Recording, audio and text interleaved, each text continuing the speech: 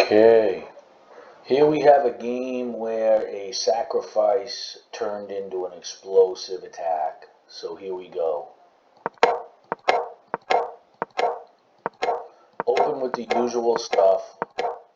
My opponent seems to be pushing pawns very slowly, passively, believing that I will make a mistake. And this is my first initiative. I'm immediately attacking the e5 pawn with an f4 advance. Takes, advances the knight, push the pawn, knight goes back, knight gets centralized, attacks the bishop, pull back, and this was the key move of the game. Basically, time to sacrifice, because it looks like, just from a gut feeling, while I haven't calculated it out in 30 seconds, I can see that Black's king will be open. So we go for it. We do the knight for the 2 pawns. My opponent takes. I bring the queen back so I can try to get in a check on h5. My opponent prevents that, but I exchange off so that I do have the check. And also, my opponent lost a bishop in that exchange.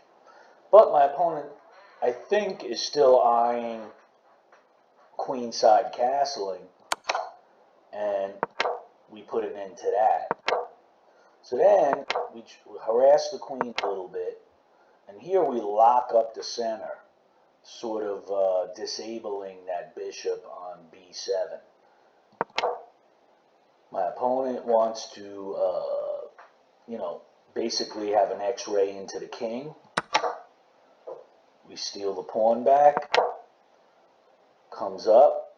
Now I have this knight hanging in the center, so we move the rook over to block any shenanigans with the knight.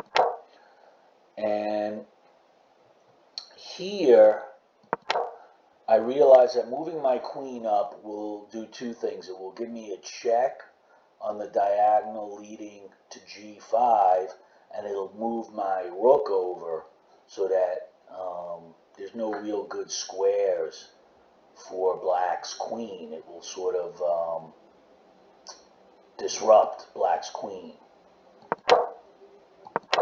So we do that, and Black comes up with this counter saying to himself, well, I'll just attack his queen back, but never forget check. So now we have a series of checks, and we have a discovered check with the rook, and it's going to get ugly in a hurry.